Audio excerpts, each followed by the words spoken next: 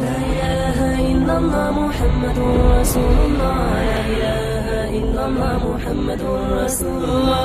لا إله إلا الله محمد رسول الله. لا إله إلا الله محمد رسول الله.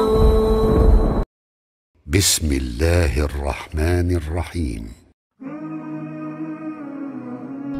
One poet says, يمشي الفقير وكل شيء ضده تراه مبغضا وليس بمذنب يرى العداوة ولا يرى أسبابها حتى أن الكلاب إذا رأت ذا ثروة خضعت لديه وحركت أذنابها وإذا رأت يوما فقيرا غابرا نبحت عليه وقشرت أنيابها.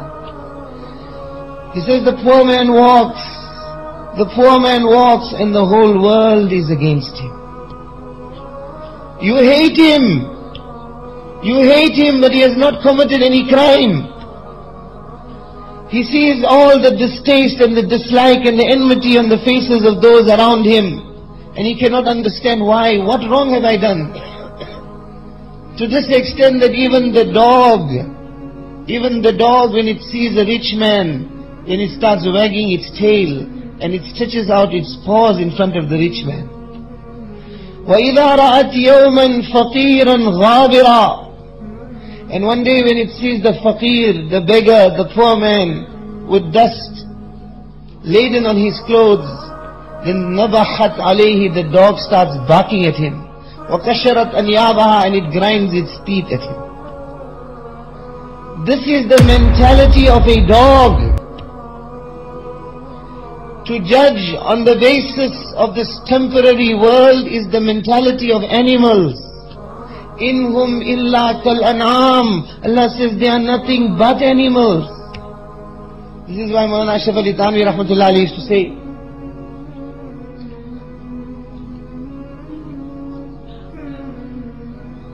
that those who have not recognized Allah, who have not recognized Rasulullah sallallahu alayhi wasallam, who have no consciousness of qabr and akhirat and of the temporary life of this world, they are following behind the dogs.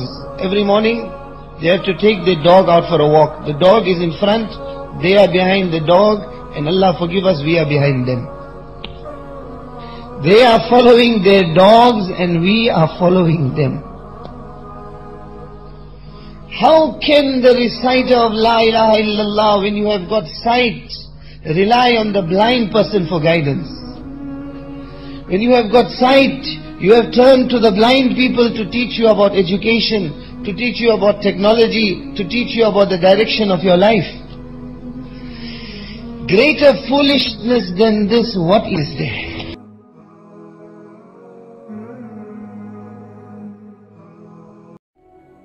تذكر يوما كنت تعانق دمعة الفكر تناجي الله في صبر وترجو رحمة تسري فعاش القلب إخلاصا وصرت تحوم كالطير تحلق في ثقافات